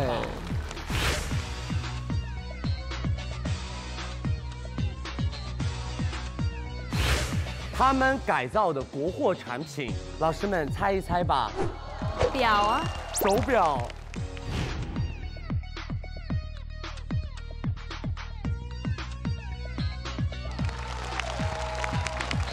哦。我呢是将一个巨型的手表是通过我自己手绘而成的，因为呢我对苏绣的第一的印象呢就是它跟抽象主义呢就是非常的符合，所以呢我用了这种表现手法。大家可以看到呢，我是将这个小的手表呢当成了一个时针跟分针的这个想法的。它再仔细看呢，就会看到它里面的这个苏绣，就是用精细的针线活把它给制作出来这种精美的图案。所以呢，就是在大家一层一层一层思考的时候呢，我觉得就能达到一个我想表达的目的。我看到你那个裙子其实是裤子，对吧？对，这个也是它的一个就是特别宽、特别长的裤子。然后呢，其实我是2条腿在它的1条腿裤里面。我是没有想到他把我那条超级大牛仔裤当成裙穿，就挺有创意的嘛，就有他自己的风格嘛。哦，好有创意哦，很有想法，我觉得你很好。好看啊。就是我也是第一次抽到这个女生的行李箱，就是也试过了她很多衣服，然后选择了一套这样比较修身啊、比较中性化的一个穿搭。选择它这件上衣，因为它这里有一个这样耸起的一个造型，这个手表就当成了一个领带的这个扣子。这帽子可以戴，可以不戴。就我整理一下头发。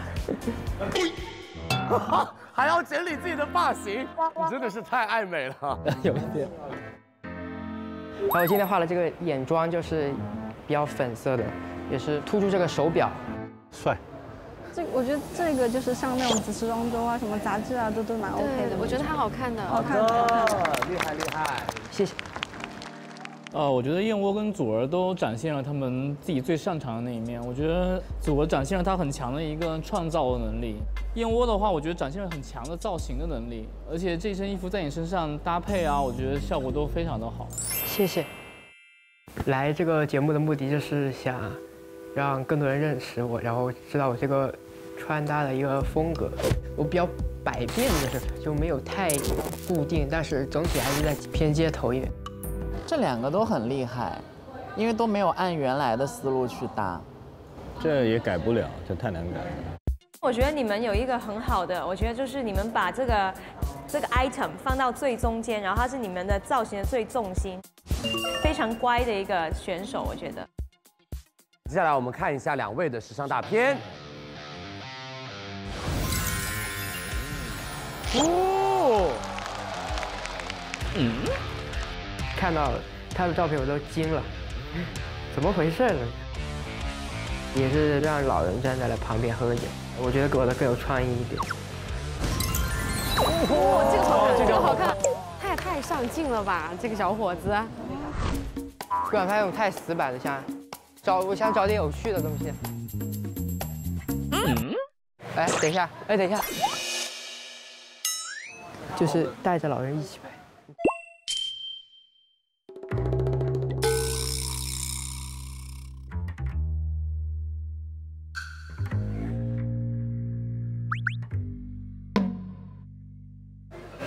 哦，不好意思，我就怕影响别人做生意。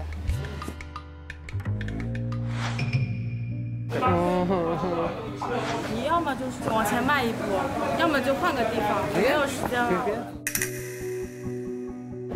就我也怕别人烦我嘛。我想一帮老人围着我，但是不好意思。燕窝，要不我先帮你拍呗？走，我们去看一下。哦，就是比较难，人家在聊天儿，那个人家在聊天儿，我就给他说，我就求他，叔叔，你们能帮小弟弟先拍张照片吗？好不好？好不好？好不好？好不好？好不好？真的可以吗？我就非常感谢你，非常谢谢你。3、2、1。好会拍哦！你们就是专业摄影师啊！这2个人太强了。对啊，对啊。赵小姐，我觉得整个造型穿的很有味道，然后跟那个老太太在一起啊，很有 cultural 的感觉。我觉得她拍的非常好。就是这里的老人，我觉得他们都特别的友好。就是当我提出可以跟我拍张照吗？就是都说可以啊，没问题。奶奶，能跟你拍张照吗？奶奶，奶奶，你可以看着我这里吗？1、2、3。完美！我就觉得很开心，整个过程也非常轻松，然后呢，也得到了我想要的这种效果。女孩片子也挺好。对，女孩片子主要是观念更强一点。左边更像是一个艺术品，右边更偏时装一点。我觉得这个挺难抉择的。好了，接下来要到我们现场11位潮评团，到你们决定的时候了。又来，这组好难选。对啊，我不是很想选，说白了。3、2、1，请买它。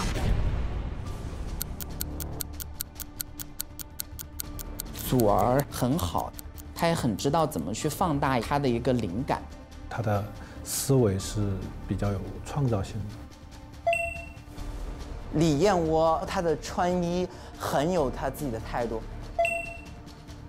我还是挺坚定的喜欢燕窝，他有自己的一套思维。这不会到5比5吧？真的假的？恭喜李燕窝！啊！节目里面选潮人的标准，我是看他身上的单品或者说整套的成衣，对我自己而言是不是具有一个可购买性。燕窝它是基本上大部分人都可以接受的一个风格。那他很可惜耶，挺可惜的。他很可惜耶。你要救他吗？恭喜侯一菲成功晋级。零票那个肯定老难过了。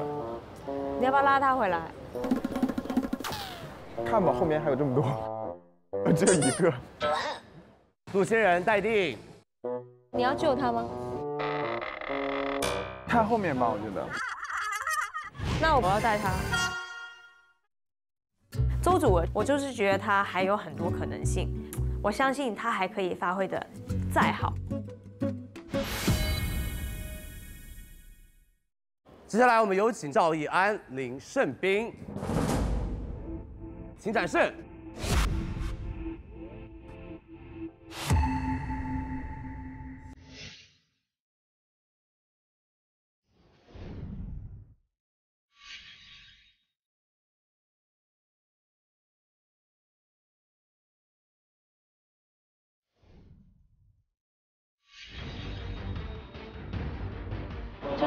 还是做搭配，他们没有改造。没有改造。今天穿搭主要的有3个关键词。1是复古，2是运动，3是时髦。然后它的裤子对于我来说其实真的非常大，然后正好可以让我改造成一个高腰的裤子。它的项链我当成了一个腰链，用作红色跟蓝色的过渡。然后整体上我希望是一个复古跟时髦的碰撞。我觉得多了，我觉得不好看。我今天这套穿搭的话，灵感就是直接来自于这件 Victor 001。这件外套就是中国队第一次穿上自己国家的品牌的领奖服，所以说我的主题概念就是领奖。我觉得这一组可能更多着重在穿搭上的比重会更多一些。看一下2位选手的时尚大片。哦，这个不错，我喜欢。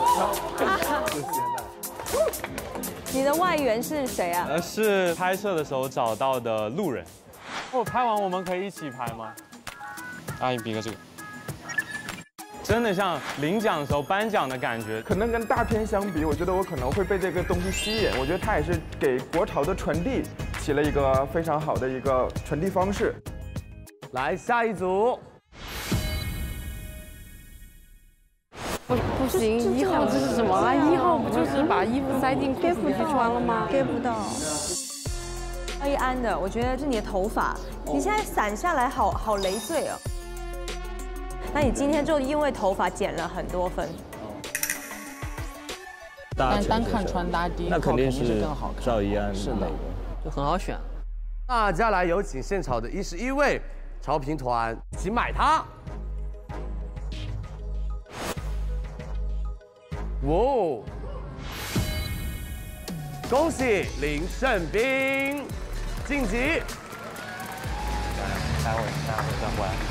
这场比赛输了，就是各个方面的一些原因都会觉得稍微有点遗憾，有一点失望。我对赵一安实际上是有期待的，因为我是对中国风是有期待的。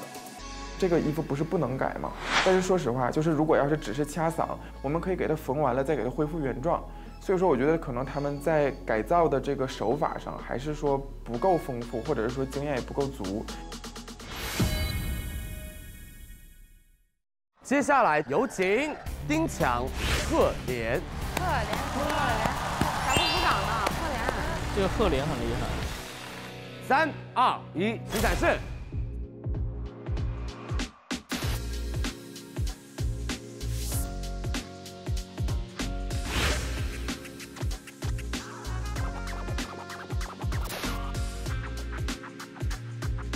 它是一身蓝调，然后那2个红的就特别的扎眼。1号的衣服时髦一点，但是我喜欢2号的风格。我愿意穿着这身衣服去跟我朋友去朝阳公园郊游，让他给我拍照。这个头巾应该算运用的比较好的吧？老师们应该不知道他们的原声是什么东西吧？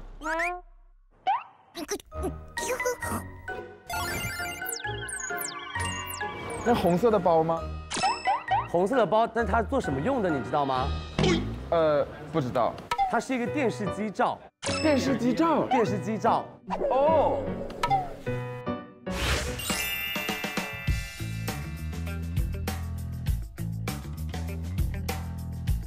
这个老都好老啊，这个好老啊，这个。这个我没见过。各位老师好，我今天穿搭呢主要是时尚潮流街头风，因为我看到这个单品的时候想说，哎，这个单品我该怎么搭？我是披肩呢，还是说做一个斗篷呢？后来看到我这是一身潮流风的，我感觉我可以做一个首秀嘛，一个叠穿，做一个这种线条的一个冲击感，包括我的腿的一个这种假的兜兜，它有一个工装感。然后呢，我今天主要是这个包包做的比较好，因为看它这边有写一个什么上海，这边有2对鸳鸯，我觉得蛮好看的，所以我给它做成一个包。谢谢老师。我是觉得真正好的改造是要保住它原有的精神的同时，然后有新的这么一个观点。丁强呢，其实主要表现的是一个时尚感，我觉得他会把它改造的那个物件的原有的味道丢失了一些，而且我觉得细节上有点粗糙。Hello， 大家好，我叫贺连。当我见到这个单品的时候，我还是蛮激动的，因为我本来个人就很喜欢这种复古元素的东西。但是我拿到他箱子，打开他的衣服，里面的所有东西都是我平常不会去接触的，比如机能超大的印花呀，那种短裤带絮儿的那种东西，好难搞啊！他的衣服好难看啊，真太难看了吧！这怎么搭？他这风格也差得忒远了，太花了吧！这真的太花了，太花了！天哪！太痛苦了。我觉得就是我的衣服就很棒很优秀，我觉得。我完蛋了，我那个箱子里面什么都没有。啊？什么是什么都没有？就是他的鞋子啊、内搭、基础款什么都没有。完了你，我完了！你看我箱子是啥？你他给我带的衣服，鞋子也没有。你让我搭那个红装给我咋搭？我觉得我是最惨的一个了，感觉我是被整蛊了。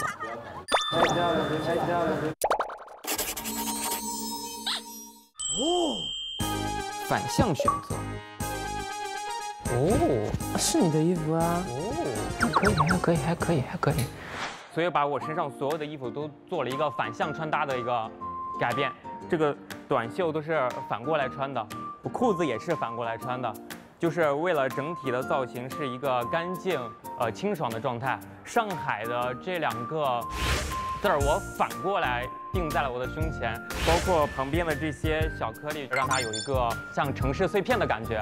用做这个包包剩下边角料，然后去做了一个绷带，要搭一下整体的造型，让它有一种运动活跃的感觉。但是我今天这个主题想讲的就是我是一个生活记录者，我改造了一个小的相机包，就是它可以随身携带相机包，然后就是随时可以拿出这样的相机，然后去拍摄一些我眼中的所观察到的东西。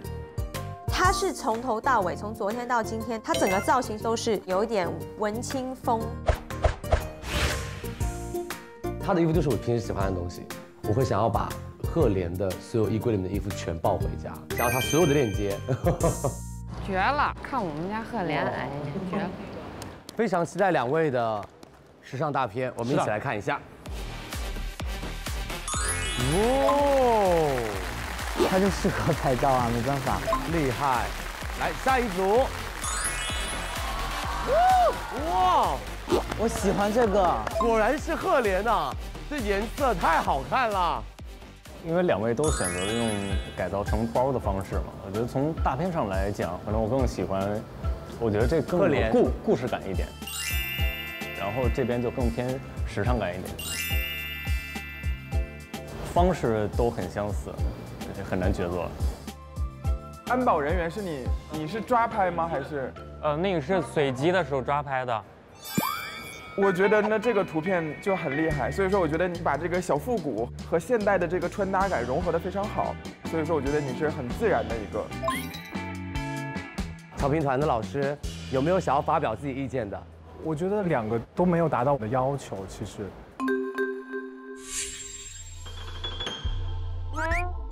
而且大片来讲的话，1号的片子，还是没有太过关吧。然后2号的可能有一点点太过于生活化了，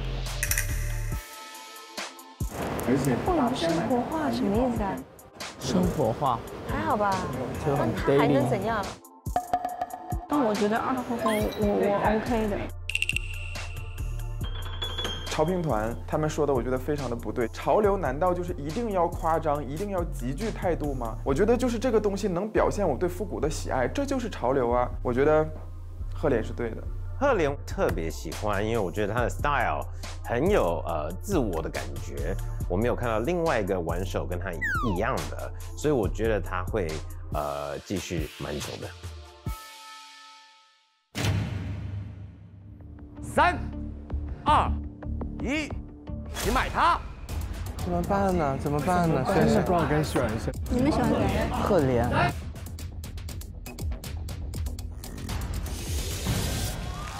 恭喜赫连成功晋级，丁强稍作休息。我会感觉到上海这座日新月异城市的变化，包括他的人间烟火气都在赫连那张照片里有体现。我觉得不愧是我的好朋友。可以呀。丁强和赫连他们两个都没有完整的把这个故事讲明白。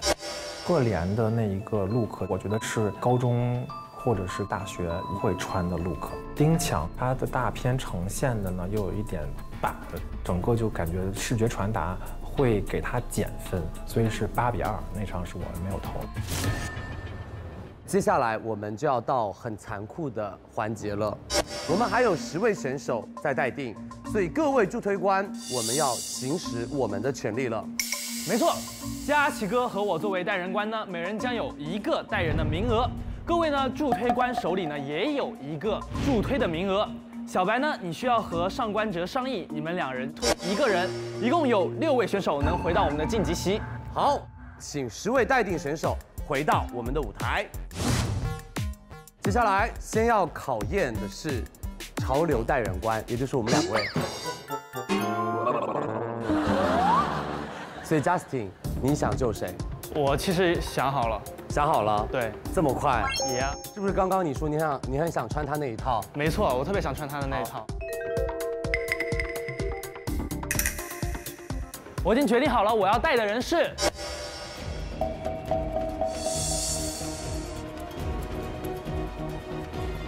我要带的人是宗弘。哇！他很有才华。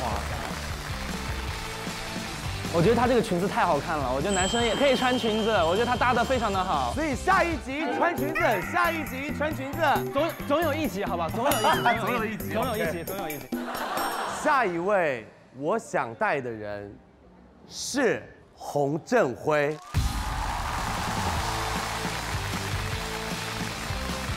挺为振辉骄傲的。太可以，对的，是好看的。就是我觉得从昨天的表现和这一场的表现，我觉得他的所有的单品都很想让人买回家。是的，而且他会把就是不一样的元素拼接得非常的合理。没错，薛老师，恭喜。那接下来我们有请4位导师以及小白做出你们的选择。林佳慧、陆仙人和赵一安都是我非常喜欢的类型的选手。我觉得校服兄弟周子文是很值得晋级的。我觉得陆仙人和大葱哥还蛮棒的，蛮强的。好，我现在呢已经拿到 Jason 老师的意见了。是。那他想要助推的是校服兄弟。恭喜！我非常喜欢这2位兄弟，因为我觉得他们很有潜力，很有 creative idea。我很坚持他们留在这里面，所以我今天才把他们救回来。其实我想要助推的，我还是觉得就是动手能力要很强，而且就是自己的原创性、创意一定要有的周祖儿。恭喜！太棒了，祖儿！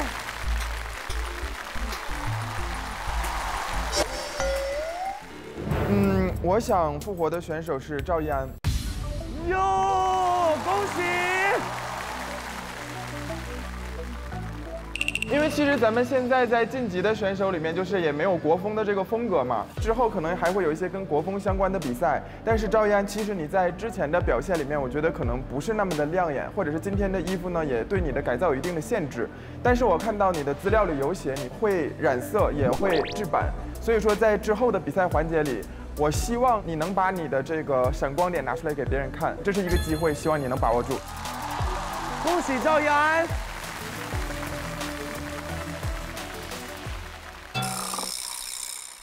都是看脸的吗？怎么了？这怎么是陆仙人是比不上那个国风美少年吗？对啊，我完全无法理解。所以上官哲老师跟小白，你们有选好想要助推的人吗？他是一个很独特的人，然后很有自己的表达，那很期待他在之后的环节上会不会有一些成长。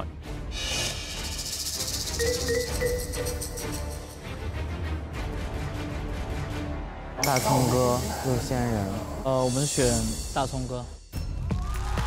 大葱哥，觉得你还是有你的天赋，所以还是期待在未来的比赛中看到你更多的创造力跟产品的完成度吧。我觉得大葱哥他是在他那个系统里边的，就是说他怎么做他都是对的，我觉得是非常难能可贵的。上官哲老师说应该去多学习这方面的知识，光有你的想法不可以，你要真的去动手实践。在今后的这个想做设计的这条路上，我会好好的去学习、钻研。我完全无法理解，我觉得脑子把它掉了，真的。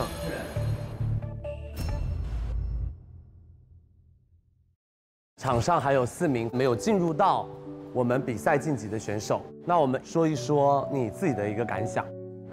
我觉得还挺开心的，就能够走到全国20强。但我觉得整体这样的一个体验让我觉得非常非常的美好，因为我说了，我就是想展示最真实的我自己。我想送给燕窝，就他那张照片特别打动我，好有想法的一个弟弟。燕窝实力还蛮强的，他的风格也跟我蛮一致的，对，就很喜欢他。一开始我的初衷就是来学东西，来长见识的，确实也是学到了东西，长到了见识，然后也成长了很多。我想送给李建波，因为我视力不太好嘛，他就帮我去做过这个缝纫的工作。我们昨天从3点多，其实他已经做好了，他就帮我做到5点多，然后他在睡觉的。我觉得就是来这边认识了几位不错的朋友，我觉得至少不亏。就还是有点可惜的。最后这一次没有在自己的领域发挥，包括上一次也是有一点失误，但我觉得整体完全没有遗憾。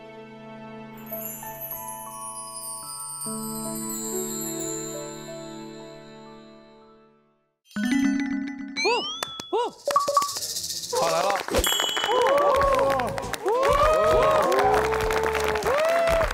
老夏，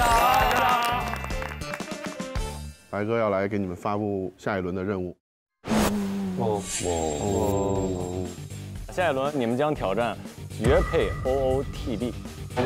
在这次任务里，你们会两组队，成为搭档，一起布置一个展示2人关系和所处情境的主题橱窗。同时，你们也是橱窗里的模特。橱窗从来都没有接触过，又开始有点慌乱。So easy。特别的兴奋，完全是我擅长的领域范围内嘛，相信我能把它做好。有2位神秘嘉宾来帮你们助阵。北服转行人，北服转行人。第二个呢，吃饭没有菜。吃饭没有菜。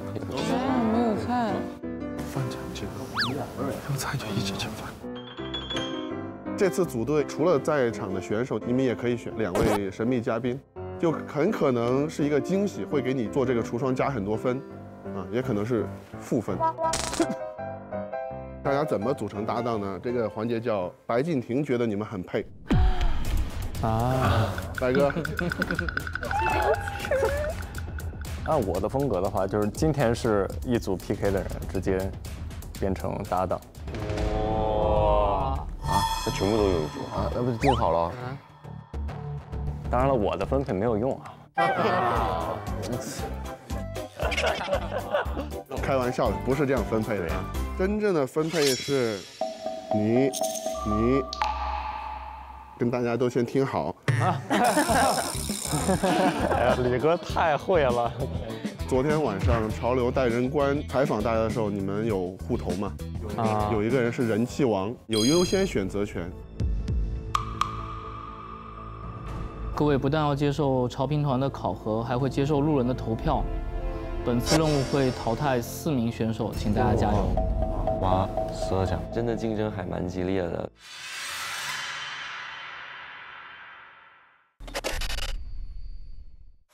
我最想加购的是棕红的那套套装，尤其是棕红的那个裙子，我觉得挺好看的。棕红，他把一个本不属于自己风格的物品，能展现的那么有他自己的感觉，那么硬朗，这是一点挺难的。彭振辉的那个裤子我会买它，我觉得女生穿也会好看的。春皮他做那个手提袋，还有他的衣服，我都想买它。而他整体穿搭就是，其实没得说，他真的就是很完美的完成了。快衣的发布我喜欢，我会加购。它那个好好看哦，就是有时候你可能想要一点就是中国的元素，这个发箍是真的非常好的一个创意，我很喜欢它。赫连的整套造型，我其实都会加购，而且会买它。就是它的上衣、裤子、帽子，它的小包，我觉得那一切都戳中了我轻松舒服的一个审美点。我今天想加购的是其原的上衣，就是那个爱心的衬衣，我觉得很好看。那个用鞋子做的包包，哦，也是我会比较想要加购的东西。嗯哼。绝配 OOTD 主题橱窗。哇！那我们这个有点偏。有2位神秘嘉宾，首先要做到的是吸睛，他好纠结。像你们大学学的，你们之前学的什么专业？我们高中。你们这帮高中生啊，好酷！我打保票，头打破就不是那种感觉。那好，那就不。就做里面的搭，或者我把它剪下来。把这件买了，你就失去了我这个朋友。不要讲话了，太难了。我们是跑着捡破烂来了吧？准备拿冠军。我们不能完全都是这种，这样太投机了。你想怎么不怎么不吧，我不讨论了。随便，我已经没所谓了。有一个特别致命的伤，就是普通。我觉得你没有很努力。你把你天赋讲出来给大家看，你把你天赋穿到身上给大家看。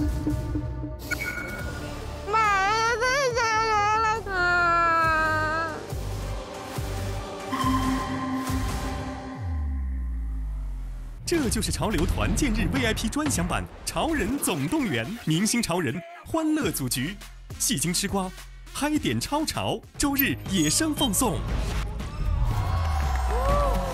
今天晚上我们给白哥准备了一个游戏，你至少猜对7个人才能过关，不然就是30个俯卧撑。白哥30个俯卧撑做定了啊！先这一位吧。像吗？脸型很像。你觉得哪个像我呀？我至少得猜对1个吧。那你就失去一次机会了，白老师。感觉有点难度。 No。Double kill。气死我了！上产业。那我做。那这个是不是富贵险中求？确定吗？确定。我再做最后一做，确定吗？确定。我问过这一次，我就不问了，确定吗？确定。我忘记放那张了，抱歉。哎，妈妈我爱你。让我怎么对呀？上手机天猫搜潮象马尔斯绿抢潮流同款好礼。感谢独家社交媒体平台微博，感谢首席合作媒体新浪娱乐、微博综艺、新浪综艺战略合作伙伴百度，感谢指定问答社区知乎，感谢独家合作时尚媒体时尚 Cosmo。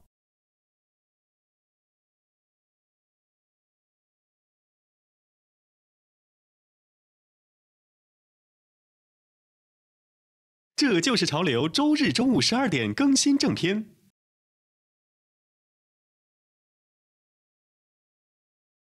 可能上半身吧，就是没有一件是完整的，每一件单品都可以在我这。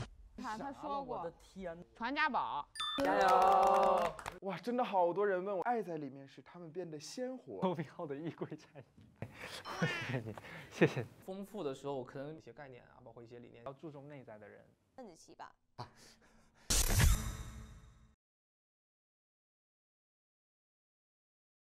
师傅我要跳舞的第2季全新升级，萌动回归，经理人乔杉，全能师傅韩宇、黄潇，金牌辅导员李子璇、丁泽仁全新亮相，带领14位超萌幼崽遨游快乐星球，萌力十足，破圈出击。师傅们小心哦，宝贝们要跳舞啦！师傅我要跳舞的第2季，这个夏天见证中国街舞的未来。